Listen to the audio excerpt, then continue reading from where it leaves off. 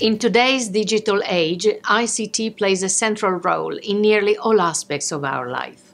ICT affects how people work, play, vote, and interact. For persons with disabilities, ICTs can also improve quality of life, enhance inclusion and social engagement, and make independent living possible. For most people, technology makes things easier. For many persons with disabilities, technology makes things possible. A growing number of ICTs have become accessible for persons with disabilities. For example, a person with visual impairment can use a text-to-speech software to read a website. Some web pages use captions in audio content.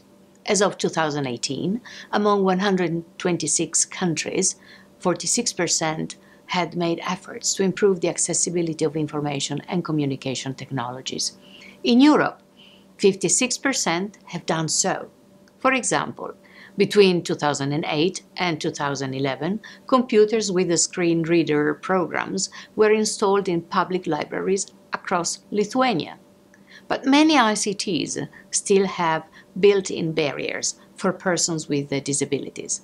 Another example, in 60% of the countries, online national portals include features that are not accessible for persons with disabilities. Even when ICTs are accessible, persons with disabilities may not be able to reach them.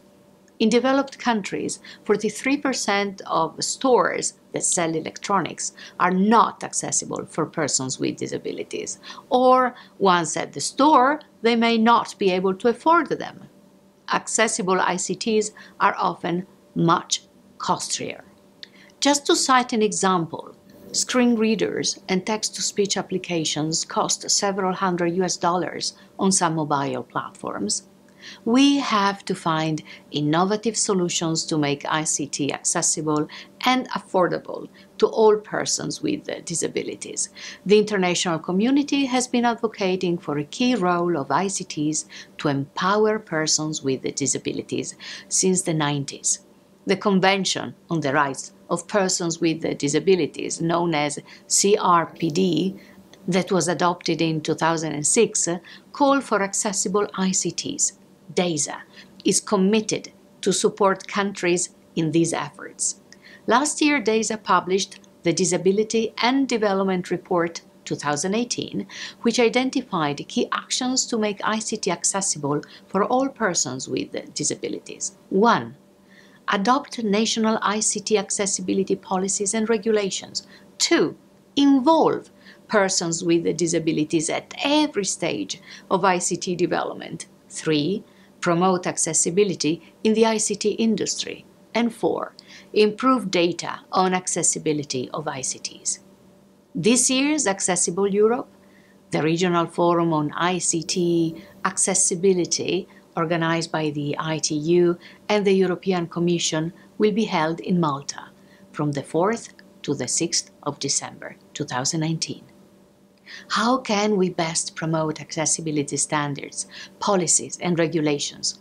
How can we best engage innovators driving accessibility solutions?